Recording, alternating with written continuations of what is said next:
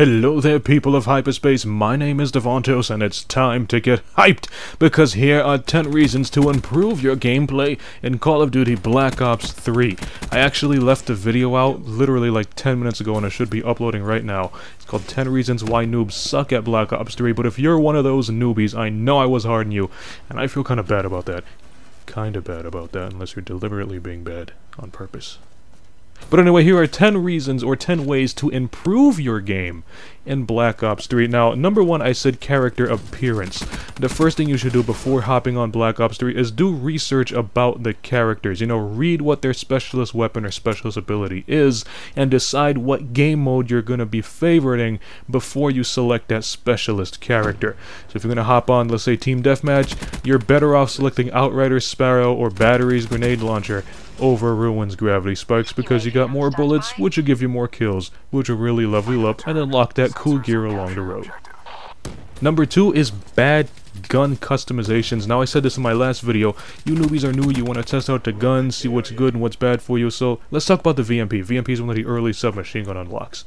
You're using the VMP, and you decide to try it out with, let's say, Varric Zoom Scope, and you see that's a terrible choice. Switch out your weapon. Even if you don't have another gun set, just use one of the default guns, because trust me, it's gonna play a lot better than that bad VMP you just created, until you go back to the lobby, or maybe back out from that lobby and just fix it right away before, you know, it costs you any more deaths, ruins your KD, and then every lobby you join, whoever sees your KD, they're just gonna freak out and call you a terrible player. So switch out that gun as quick as you can if you see you're doing very, very bad with it. Another thing I said is bad sense of direction, or no sense of direction. Newbies, if you just picked up any shooter game, the one thing you should always do if you plan on playing online is hop on a private match. When you're in that private match, you know, scroll through the maps, study the maps, and you're going to get a very good sense of direction of where everything is. But on top of that, since you're exploring by yourself, you have time to look at flank routes, camping spots, sniping spots, and anything in between. If you do this first before you hop on to competitive online play, you're going to have a huge head start among the other noobs who actually never did that.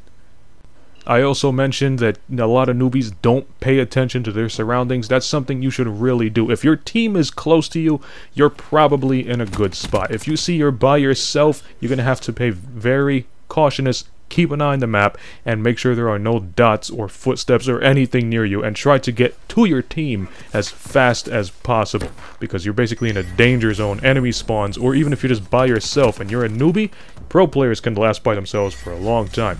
But if you're a newbie, you can't last a couple of seconds by yourself, so get to teammates as fast as you can. Keep an eye on that map. Any red dots that appear, you either want to take them out or avoid them as much as possible until you get your teams back up.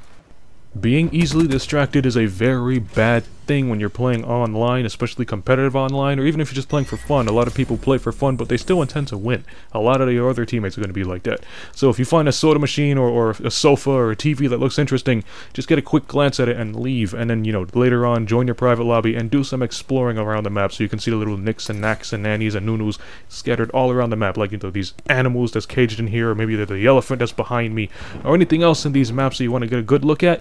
Take that time to do it in a private lobby. If you find something that catches your eye on multiplayer, you know, just remember what it is. After the game, you know, back out, go to a private lobby, and check it out as long as you want. Take some pictures, take some selfies with it, do whatever you want in a private lobby. If you do that in a public lobby, a lot of teammates are going to get really upset with you.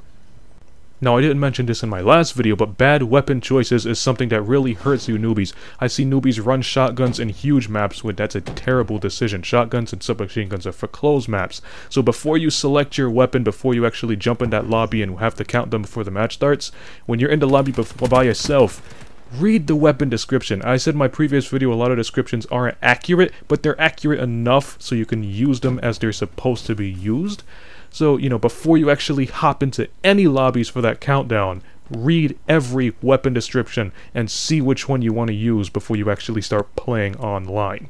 Also includes the weapon, that's what I want to talk about next.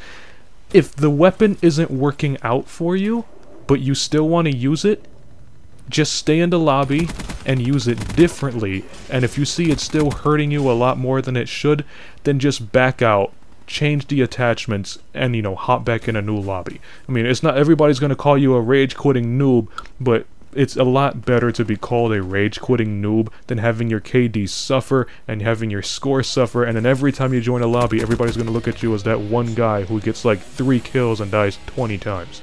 So it's better just to back out, fix it up, and try a new loadout before it hurts you too much. I also mentioned paying too much attention to the objective, just like the guy in Nuketown who went like 4 and 44 because he was so eager to capture B-Dom. And at the end of the game, he caught B-Dom, but he went 4 kills and died 44 times because of a sentry gun and enemies, holding down B. Don't let this happen to you. If an enemy is holding down, let's say they're camping in a house.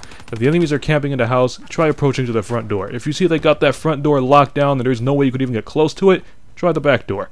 If the back door is too pinned down and they got the front and back, try the sides, maybe the second floors, and if there is no way you can get into their camping ground, just stop.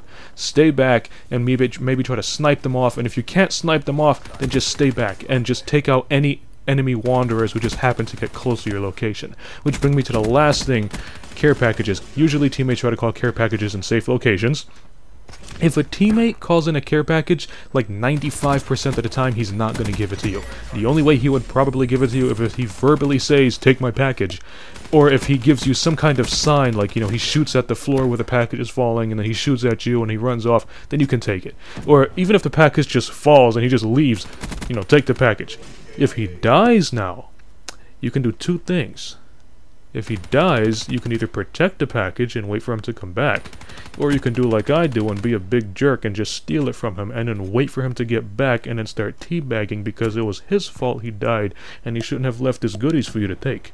So you can do that, and I highly suggest you do that. If somebody dies and their package falls, you take it and you rub it in their face. But anyway, that's the end of the gameplay here. If you liked it, punch that like button with a mighty force. You can follow me on Twitter at DavontosMan, or Vine, which is Davontos. And as always, I'll see all of you in my next video. Have a nice day!